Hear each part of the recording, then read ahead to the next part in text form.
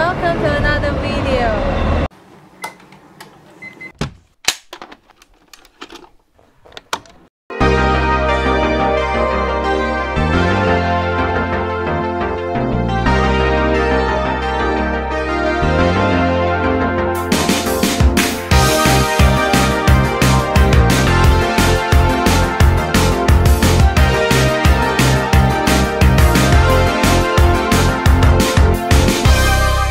Shenzhen is a very young, vibrant and energetic city. As you can see around me, it never stops, it never sleeps. There are people everywhere, there's always something going on. And it can be a lot of fun, especially if you're a little younger, or if that's the kind of vibe you're looking for, there's always something to do here. But every once in a while, it can really get to you because the noise and the people never stop. I wonder if there's a place, somewhere green, where I could get back to nature.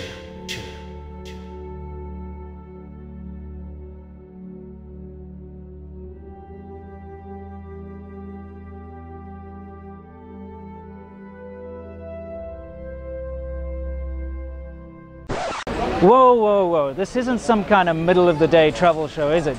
This is Serpentza.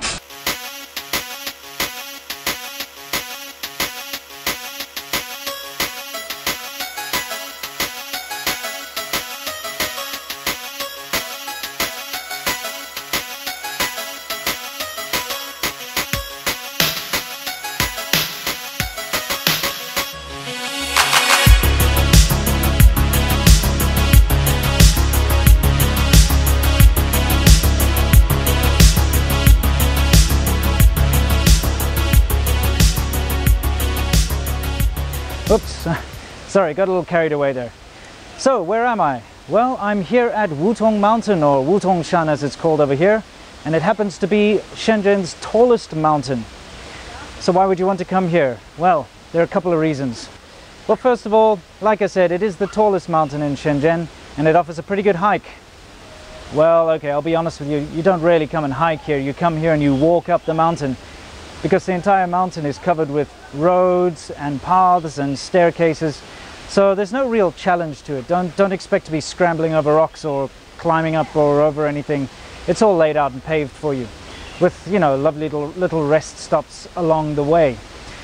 However, it definitely is a long walk and it's very steep, so it is going to give you a workout, and it is really nice with the added benefit that you can actually cycle up here. So if you're an avid cyclist, you can cycle all the way to Wutong Mountain and then actually cycle all the way up. That's if you're really into cycling, I guess.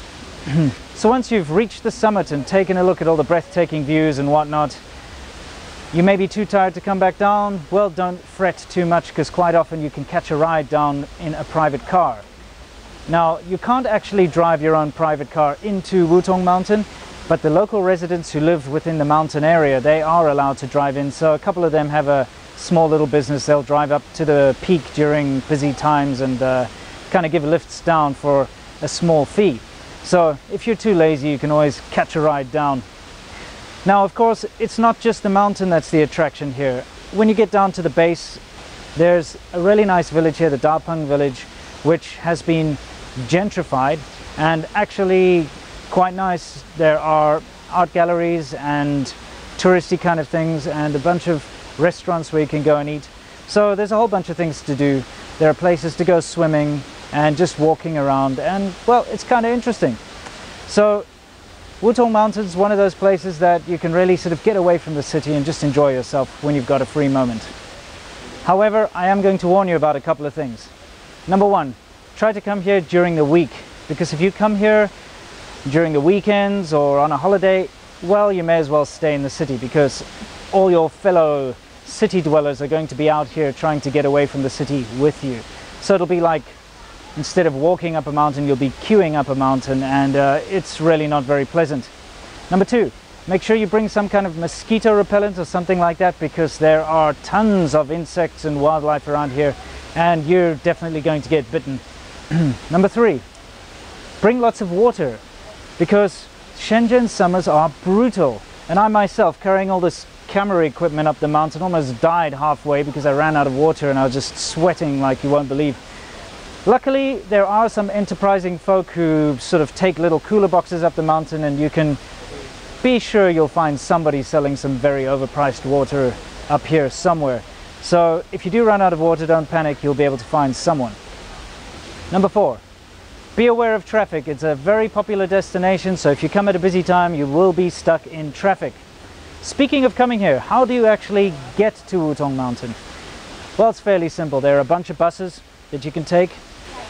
There's plenty of parking, so you can drive your private car here if you have one, or if you've got a friend who can drive you here, that's great. And of course, my personal favorite, just take a taxi. It's not that expensive. Buses take about 45 minutes outside of the middle of Shenzhen city. Taxis around about the same, 20 minutes to half an hour. It's not very far away from the Lohu area, which is nice, so it's a very quick getaway.